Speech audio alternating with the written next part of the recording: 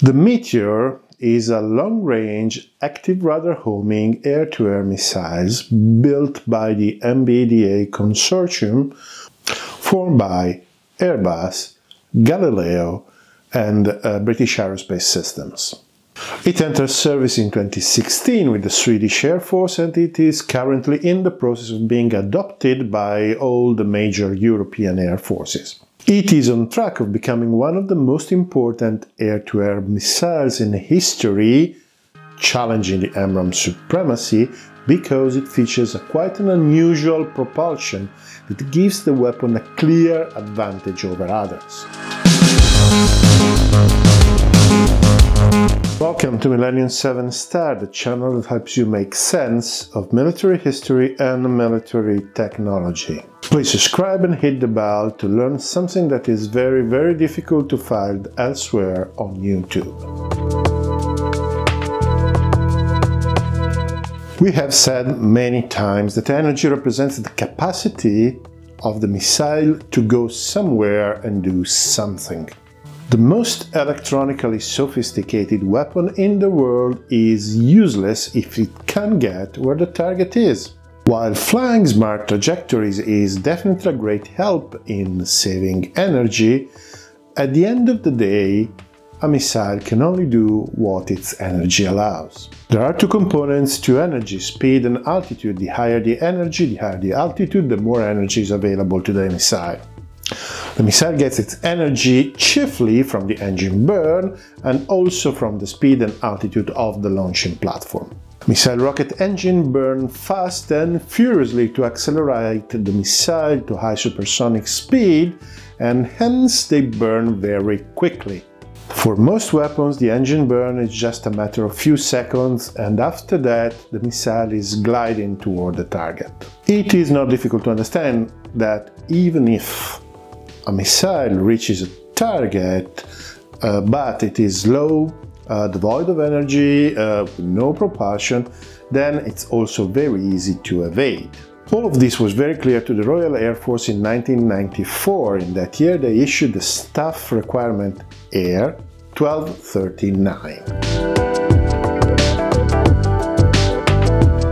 The requirement numbers were never officially released, but sources say that the Royal Air Force was actually demanding a no-escape zone at least twice as big as that of the AMRAAM. The missile had to feature advanced kinematic capabilities to chase and destroy a maneuvering target at distance. Obviously there were a lot of other high-tech requirements, but at the core the Royal Air Force wanted a missile that was able to fly like a plane and not just giving a shot at distance. The story of the competition to build the Meteor would deserve a video in itself. All the aerospace industry of Europe and the United States actually scrambled to have their role in the program. Some manufacturers formed teams, some others went alone, and the United States tried to hijack the whole program with the BVRAM. The program was judged to be so advanced that after a number of proposals from the participants, it was decided that a risk reduction phase had to take place. The participants received time and money to assess the technology being proposed that until that time were mostly on paper, just to reduce the risk of actually implementing them.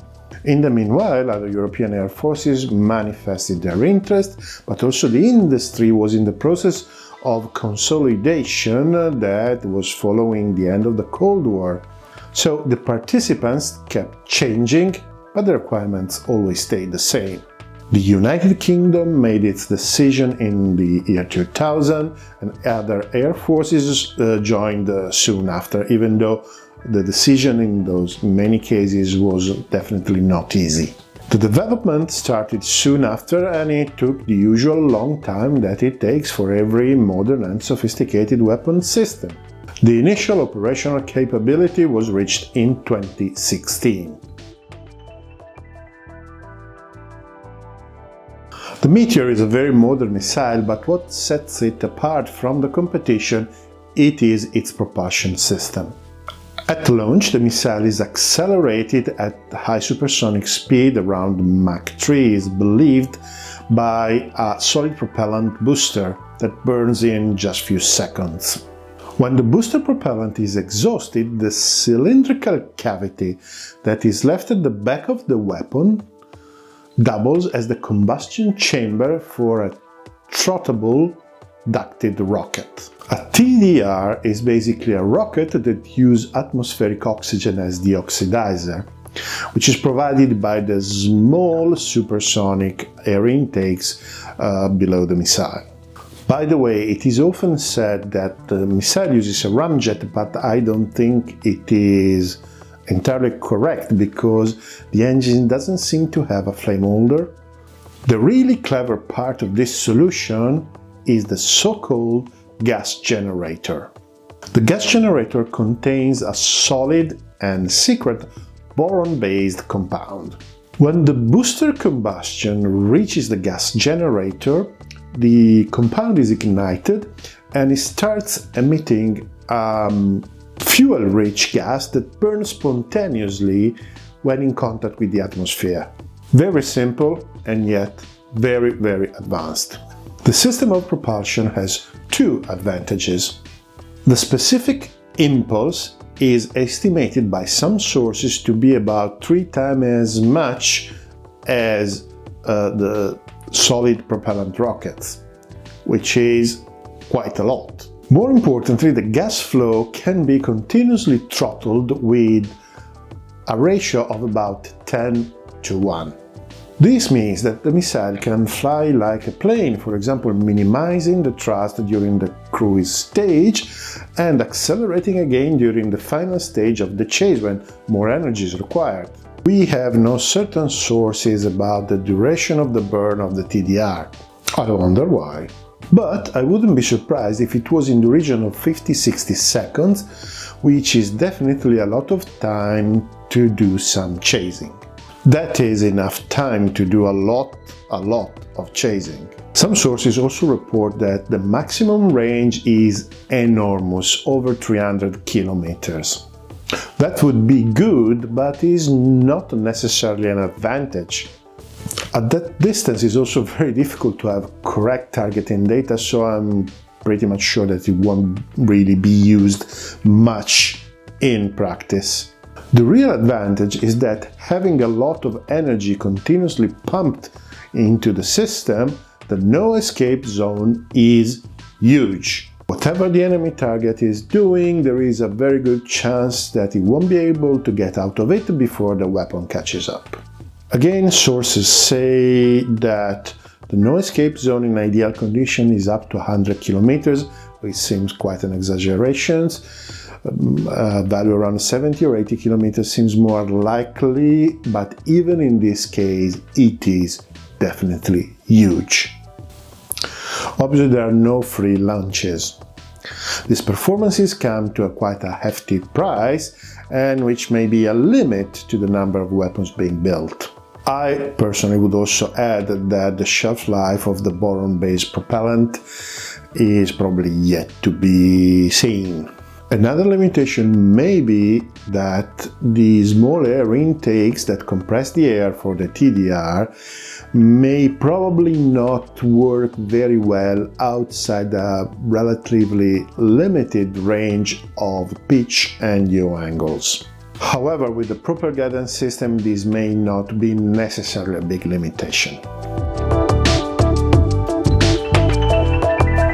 Obviously, the missile is a modern and effective weapon, even discounting its propulsion.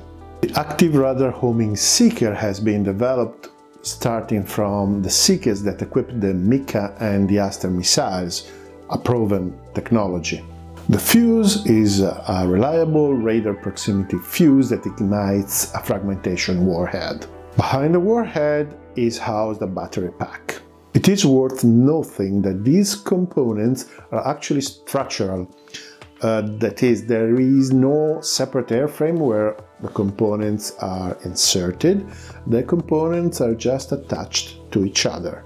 Particularly advanced is the two-way data link.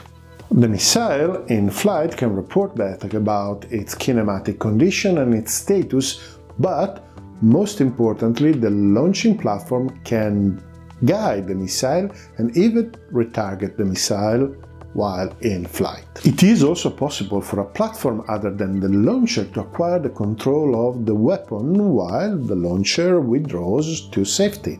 And actually, considering that the Meteor can fly like a plane, it only makes sense that it can be guided in this way. I wouldn't be surprised if the weapon was actually capable of coming back and attacking again with the help of the data link.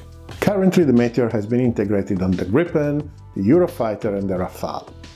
It will soon be integrated to the European F-35s, becoming the de facto standard air-to-air weapons for the European Air Forces. I actually expect that we will be seeing AMRAAMs and MICAs for quite a while, but definitely the Meteor is the future. And not only it is the future, most importantly, with its outstanding kinematic performances, well, it is definitely a game changer. Thank you very much for watching. Goodbye.